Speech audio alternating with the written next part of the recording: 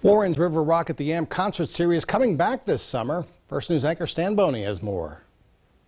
I stood one day last week with Sunrise Entertainment President Ken Idaris on the stage of Warren's Amphitheater, looking out onto the empty seats that will be at least somewhat filled this summer for the River Rock at the Amp concert series.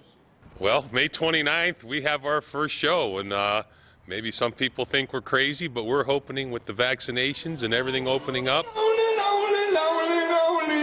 This was what a River Rock concert looked like pre-COVID. People packed in to watch a Led Zeppelin cover band, which will play again this year on July 3rd. A sellout for a River Rock concert used to mean 5,000 people. We're working on that right now. It won't be near that, so I'm not sure yet, but we'll have a little better definition, and I'm sure that number is going to change as we get closer to May 29th. As it stands today, there are restrictions in place. Well, it's called 10-6-1 as of right now, which means 10 people per group. Don't have to know, you have to know them. I mean, they don't be family members. 6 feet socially distanced, and as of right now, a mask.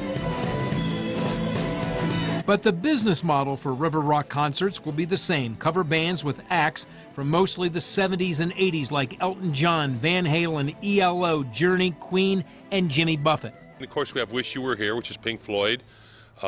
And some of our usual, like the Zeppelin bands and the Eagles and, bands like that. Opening night is Straight On, which is Heart, and Fleetwood Mac.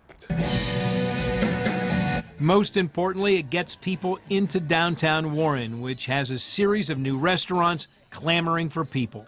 But I think it draws a lot of people downtown.